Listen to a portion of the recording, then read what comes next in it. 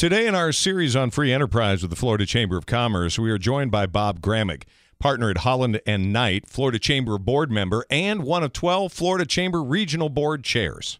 Bob, welcome to the program today. How are you? I'm doing well, Preston. How are you? I'm doing great. You know, Bob, Florida's a great place to do business. And businesses like Holland and Knight, a global law firm, have been around to see the value of a united business community. Now, Holland and Knight has law offices in everywhere from Alaska to Colombia. Tell us, in your opinion, why businesses choose to invest in Florida. Well, Preston, Florida is not just a great place to live and do business, but it has an incredibly diversified economy that allows businesses to thrive.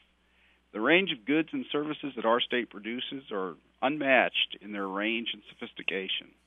Holland and Knight, for over a century, has engaged in a broad range of issues, which allows us to employ a broad array of professionals who are experts in their field. This allows Holland and Knight to look at Florida from multiple lenses and helps us, in conjunction with the Chamber's efforts, to focus on creating a state that is focused on the future. Businesses elsewhere are increasingly well aware that Florida is a great state for business, as we continue to draw into our state a wide variety of dynamic businesses bringing exciting economic opportunities to the people of Florida.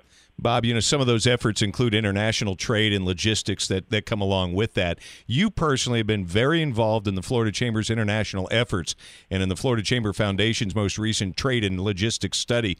Can you tell us how Florida benefits from strong international relationships? Yes. Well, research from the Florida Chamber's Foundation's most recent trade and logistics study shows that Florida is growing at a rapid pace.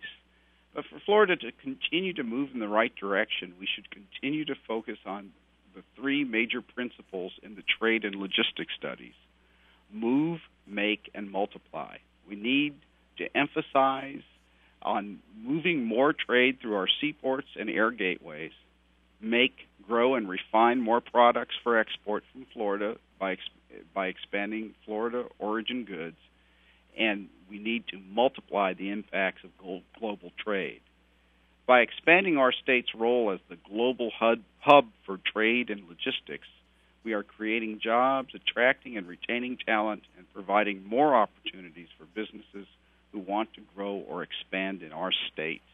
Bob, everyone who's a business leader in the Sunshine State knows Tampa Bay plays a huge role in these kinds of relationships like you're describing, especially with the ports in and around that region. What are some of the main issues you hope to address as regional board chair? In my role as a regional board chair, which the region, by the way, is a large and diverse one that stretches from Citrus County all the way through Highlands County, I hope to help unite business interests in the region to speak with one voice and to pursue our common goals. We have an outstanding and ever-improving infrastructure consisting of seaports, airports, and road and rail, and we have a number of dynamic businesses. We all seek to expand both domestic and international commerce in goods and services, and to remain vigilant in protecting our free enterprise system. As you know, Bob, Florida Chamber believes free enterprise principles are really key to Florida's success. In your opinion, in your words, what does free enterprise mean to you? Free enterprise is a system where individuals and businesses are free to make their own economic choices with minimal government interference. This includes the ability to compete internationally with minimal barriers. The Florida Chamber has been the champion of free enterprise since its inception, and Florida is a much better place because of its efforts. We at Holland and Knight, a Florida homegrown enterprise, have long assisted our clients to create Florida jobs and drive economic growth, and we fully support the Chamber's efforts to make our state the most economically vibrant in America. Bob, thanks for taking a few moments with us today. Thank you very much, Preston.